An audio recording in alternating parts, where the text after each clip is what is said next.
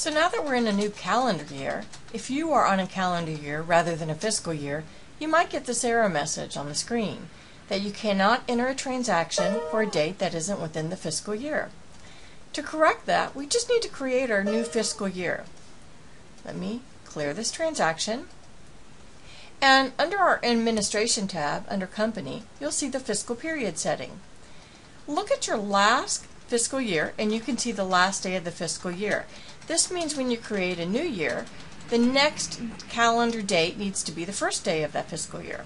So to do that now, we'll enter in the year, 2019, and the first day sets automatically. And it makes an assumption on the last day. Verify that day's correct, verify the number of periods, and click Calculate. This will create all of your fiscal periods. It'll set the first date of each fiscal period in the most logical order it can. You can then change the name of each period by simply typing over the period name. This can be helpful if you're on a fiscal year rather than a calendar year, or if your cycle for the year is something like a 445 period. Now, if you're on a quarter period, you could just simply enter 4 and calculate, and you'll notice how it automatically resets the year for you. I'm going to put this back to 12 and calculate and click OK. That's all there is to setting the fiscal period. Thanks a lot. Bye-bye.